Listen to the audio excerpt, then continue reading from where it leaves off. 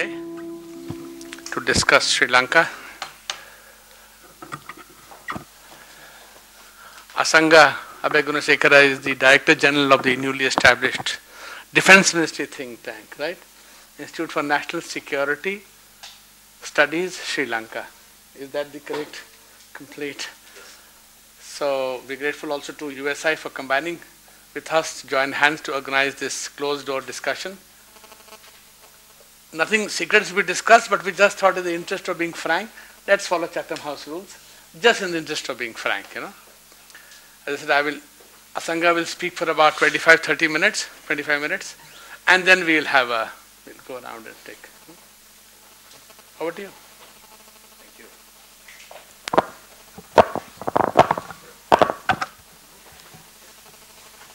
Thank you so much, Shakti Singha and Director, USI, distinguished scholars.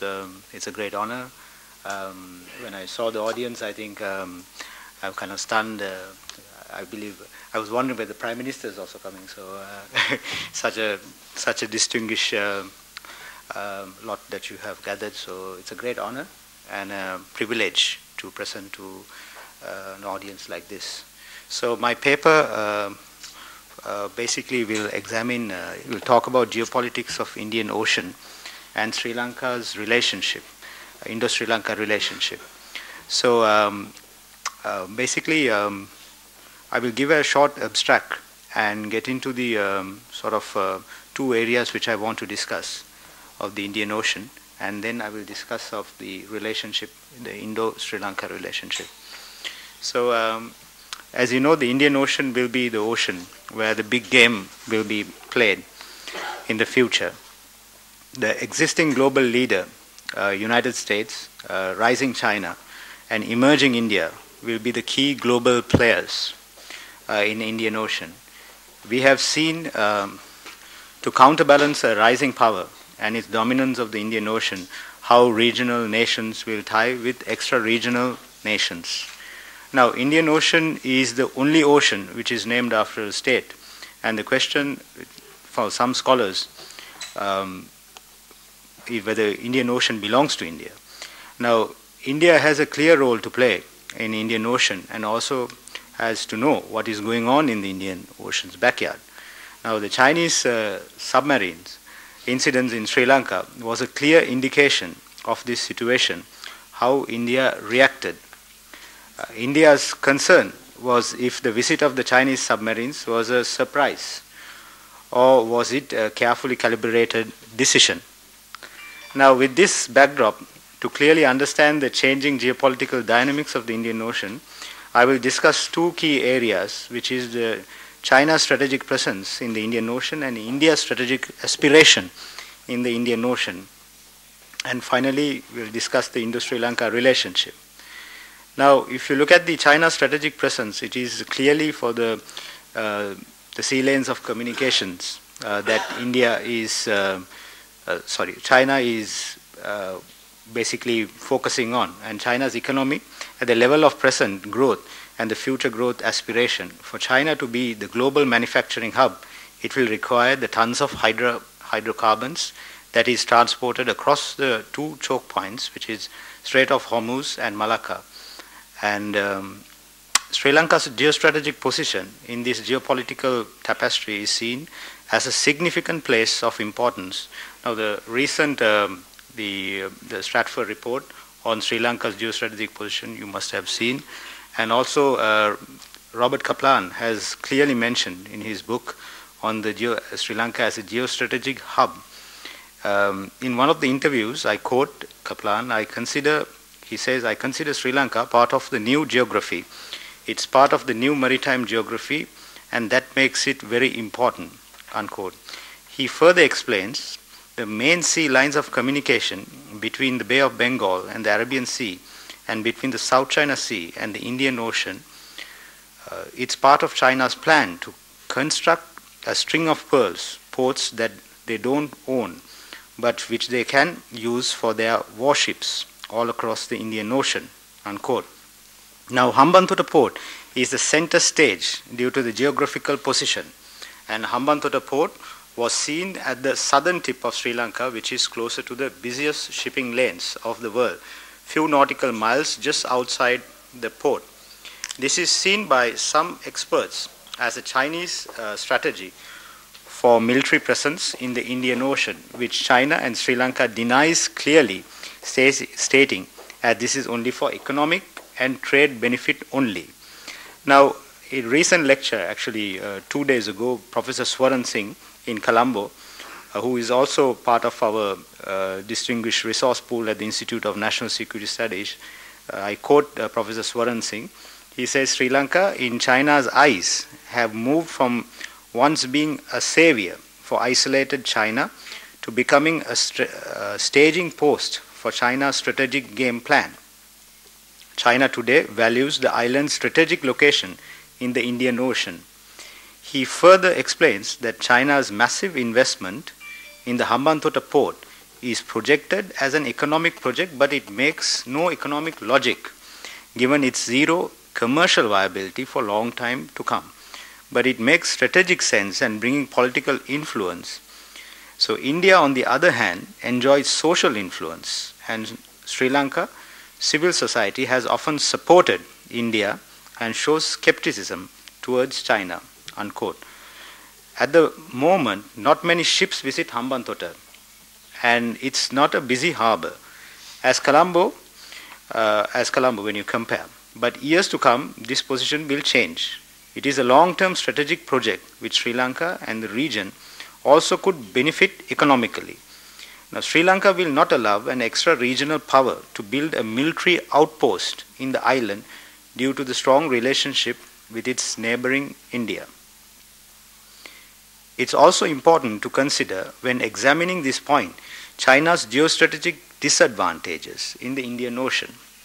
Now, according to Dr. Brewster, he says that China's strategic vulnerability is reinforced by the scarcity of overland transport connections between Chinese territory and the Indian Ocean. He further examines that China currently has no ability to exert control over the choke points, and nor has it any regular naval presence in any of the ports. Now, some Western analysts debate if China is pursuing bases in Indian Ocean under the Chinese People's Liberation Army would have access to only limited facilities for specific purpose or contingencies. Now, their own scholars, one of the Chinese scholars basically, Professor Sheng Dingli at Fudang University, I quote, "It is wrong for us to believe that we have no right to set up bases abroad." He argues China needs not only a blue water navy, but also overseas military bases to cut the supply cost. Now, this input has to be considered when deciding on long-term strategic decisions by India and also Sri Lanka. Now, we will examine India's strategic aspirations. Now, this is how we see basically how India sees the India strategic aspiration in the ocean. Now, some scholars at various discussions pose the question if the Indian Ocean belongs to India, and New Delhi regards Indian Ocean as India's backyard. Now, when looking at Nehru's selected works, one could think if India followed a similar model to Monroe Doctrine, which is to exclude extra-regional powers from the vicinity of India and Indian Ocean. This has an early place in strategic thinking in modern India's determination to rid the subcontinent of residual colonial influence and exclude other powers from entire South Asian region. It's further explained that is an underlying theme in Indian strategic thinking that presence of outside powers in India's neighborhood is illegitimate, and India's neighbors must rely upon India as a regional manager and security provider, according to Babani Sen Gupta. Now, scholars such as K. Subramanian has discussed that leadership in the Indian Ocean is part of India's manifest destiny. Sri Lankan scholar Vernon Mendis clearly states India's role in South Asia, the short-sighted policy pursued by successive Indian governments to make India the sole dominant power in South Asia have created suspicions in the minds of small states like Sri Lanka. Now, every government has limitations, and India has shown its clear limitation in the case of Sri Lanka when dealing with almost 30-year civil war. It was also evident from the Chinese submarine port calls. Now, when I inquired this from the Honorable Defense Minister at the Shangri-La Dialogue, which Shakti was also there, what if another Chinese submarine arrives in Sri Lanka? The minister answered, saying it will be case-by-case basis.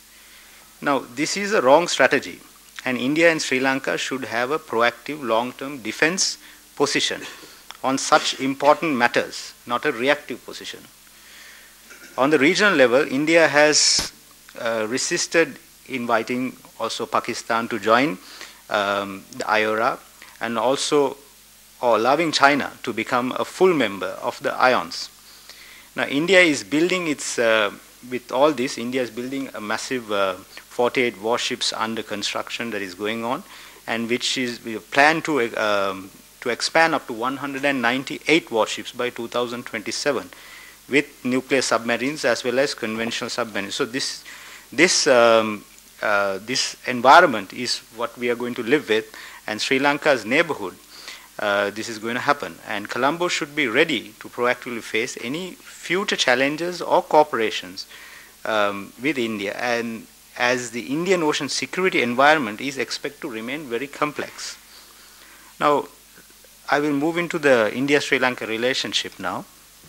I'll start with Ambassador Shiv Shankar Menon's latest book,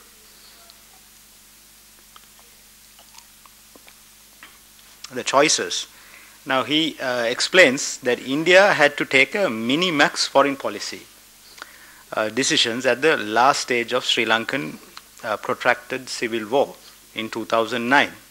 I quote, decisions aimed at minimizing the harm and maximizing the gain, whether you succeed or no, is never apparent at the moment, nor is necessarily clear subsequently. He further explains, no matter what one might think of its internal politics, Sri Lanka today is a better place without the LTT and the civil war, and India contributed to making that outcome possible. Ambassador Menon clearly explains the limitations of foreign policy decision made by India towards Sri Lanka. The same limitations I heard also at a Delhi conference organized by ICWA few years ago when India was voting against Sri Lanka at the Human Rights Council.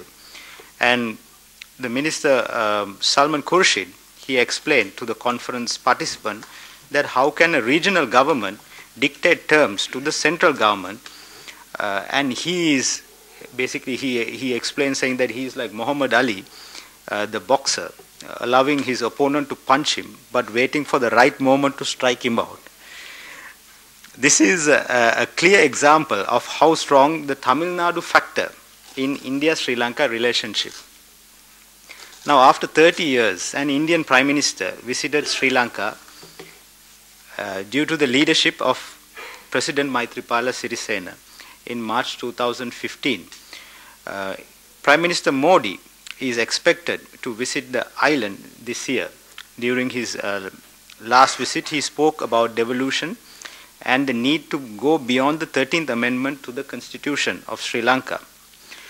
Now, this we have to appreciate both the leaders' effort of working together, and this is there's a strong relationship between President Sirisena and Prime Minister Modi. Indo-Sri Lanka Accord, if you take it, I mean, some of you were here, I think, during that time in Sri Lanka, and I met a very interesting gentleman just before the lecture. And if you remember, Indo-Sri Lanka Accord, which was forcefully introduced according to the latest CIA declassified report, is a clear example of limitation of weak policy put forward due to pressure of certain political groups in India and Sri Lanka. In this regard, Sri Lankan government also failed to inquire and discuss with the general public of Sri Lanka before introducing it. This ad hoc approach created further tension between the two countries and within Sri Lanka's domestic political establishment. Now, a few days ago, Dr. Jaishankar, the Indian Foreign Secretary, met with members of the TNA, Tamil National Alliance, and the Tamil Progressive Alliance. Now, Foreign Secretary was perhaps emphasizing on the unity of Tamil political leadership to fulfill the Tamil political aspiration. There is an issue in here because you don't see much unity among the Tamilian parties, political parties in Sri Lanka. Now, according to Sri Lankan scholar Jehan Pereira, I quote him, he says that India would be more likely to pressurize Sri Lanka on issues that concerns its own national security, such as the proposed economic deal with China in Hambantota, involving the port, and Sri Lanka's backtracking on the Indian economic presence in Trincomalee port, unquote. This pressure is created by two factors. First, India clearly not understanding the Sri Lankan view towards regional and extra-regional powers who are already playing an active role in the island. Second, by some speculative media articles which create much hype in both India and also Sri Lanka and deteriorate the relationship. Now, a few days ago, there was an article on the Indian ambulance services which was provided to Sri Lanka, which is really appreciated by many Sri Lankans. But the media article said that it was a Trojan horse by Raw. That was the headline. And I mentioned this to a few of the scholars, and this is completely a wrong. The article basically explains that this is how the Sri Lankans see this project. Completely speculative article. Now, with the equidistant foreign policy followed by Colombo, which is President Sirisena's foreign policy is balanced and Asia-centric, and he wants to follow an equidistant foreign policy. And India should not worry, since Colombo will not pivot to one particular power, and this should not be the case in the future. Apart from India's worry of Colombo's pivot to Beijing, there are bilateral issues between India and Sri Lanka, such as the long-standing fisheries dispute, which is still unresolved and has to be resolved with a common solution that both countries could benefit. Now, on the present day, if you take Prime Minister Modi's Act East policy, has been extended from Look East policy to accommodate the regional cultural integration and neighborhood first policy. Also has to be appreciated because India should give its first priority to its neighboring countries. Now, I have clearly stated the importance of this in the recent book, Modi Doctrine. From economic sense, South Asia has an economic value of around $2.5 trillion with untapped youth talent.